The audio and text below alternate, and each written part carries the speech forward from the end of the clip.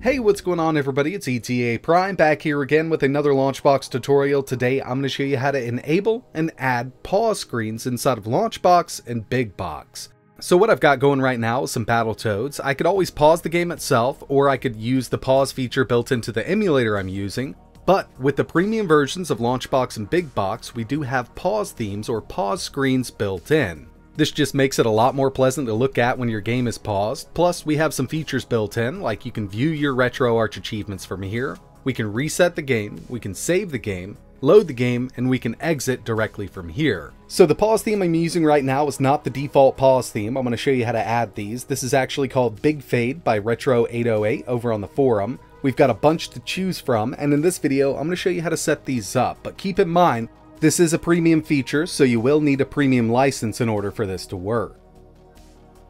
Alright, so if you like the look and the idea of pause screens in LaunchBox and Big Box, let's go ahead and get this set up. So the first thing we're going to tackle here is setting up pause themes inside of LaunchBox, and once we're done with that, we'll move over to Big Box and I'll show you how to do the same exact thing there. From LaunchBox, we're going to go to the drop-down menu, we're going to find Tools, Options.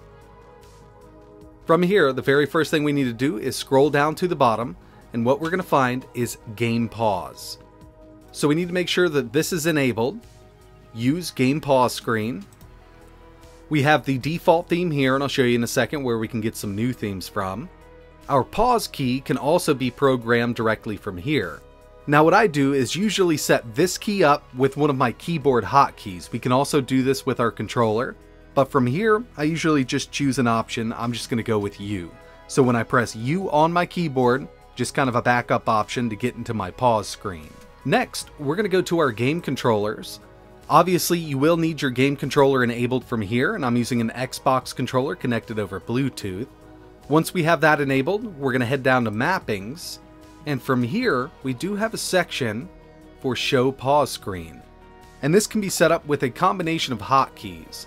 So I'm going to go ahead and clear it out, and I'll choose Add. For my controller, I usually choose a 2-button combination like L1 and R1. So I'll just press those together. Button 6, button 5, which is my L1 and R1 on my Xbox controller. So now I have it set up where I could use my keyboard to enter my pause screen. I can also use my controller to enter my pause screen. So we've mapped the controller. We've got the controller enabled. We've got our game pause screens enabled, and we've also set up a pause key from our keyboard. So I'm going to choose OK, and we're still here with the default theme.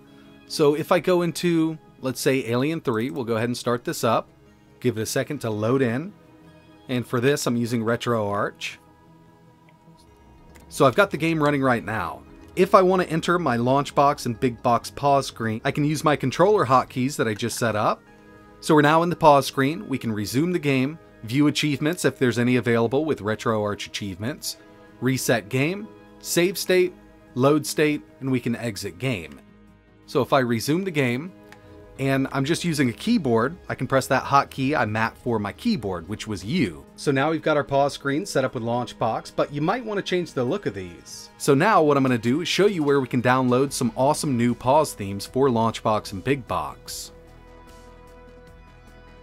So if we head over to the LaunchBox forums, we can actually download some new pause themes, and I'll leave a link in the description of this video to exactly where we can get these. We've got a bunch to choose from, but for this video, I'm going to go with Farron's Pause Shift 1.0. So we'll go ahead and download this. And I'm also going to go with Retro808's Big Fade. We'll go ahead and download this also.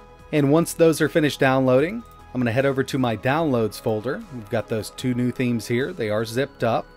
And on the right hand side, I've got my LaunchBox directory, which just happens to be on a separate drive. But if you're new to LaunchBox and you've just installed it in the default directory, it'll be in your C drive users username LaunchBox. From here, we need to find pause themes. This is the folder we're looking for. And if you see, we've only got one default theme in here so far. We need to go ahead and extract the new themes we downloaded. So I use WinRAR. I'm going to right click and I'm going to extract here.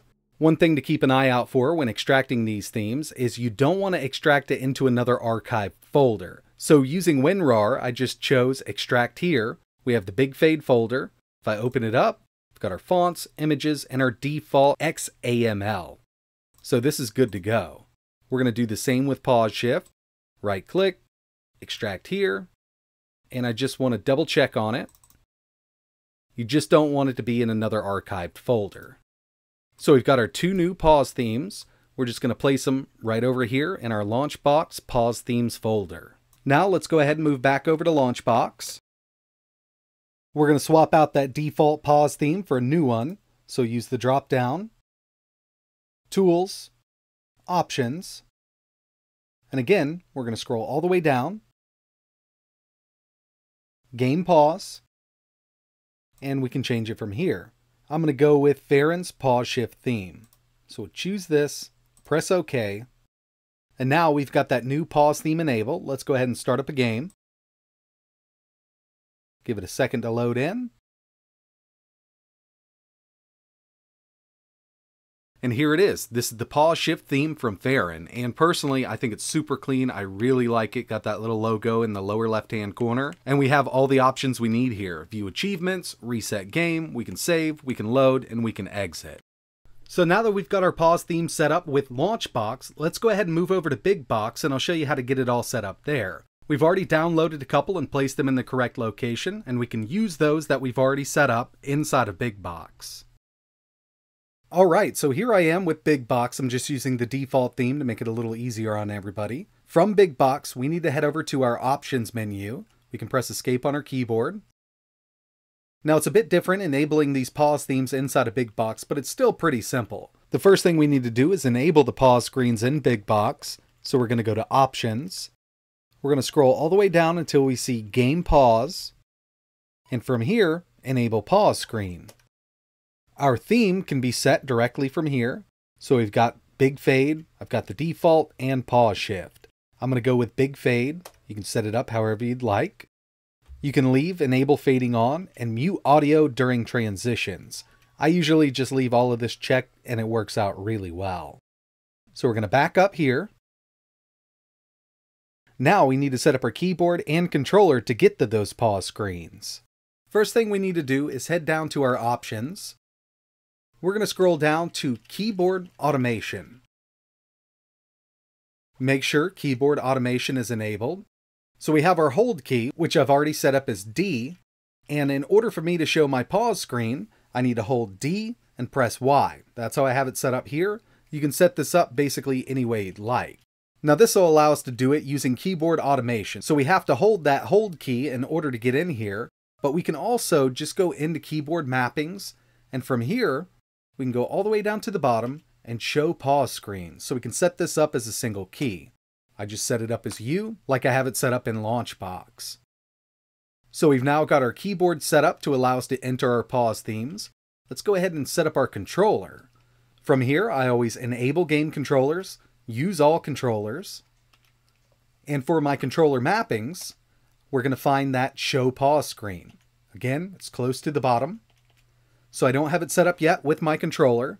If we press enter on our keyboard or A on our controller, it's going to bring up a little menu and tell us exactly how to set this up with a hotkey. With LaunchBox, I have it set up on my controller, so I press 2 keys and it'll bring me to that pause screen. I'm going to do the same thing here. And in order to do this, we're going to hold the first key we're going to be using, and then we're going to press the second key. It's going to set it up with that hotkey combination. So now, when I press LB and RB at the same time, while I'm running a game with Big Box, it's going to bring me to that pause theme. So I'm just going to head into my Genesis section and find a game to play.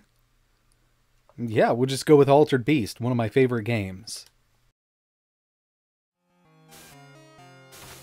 And while I'm playing a game in Big Box, I can go to my pause screen at any time. It definitely adds a lot to this front end.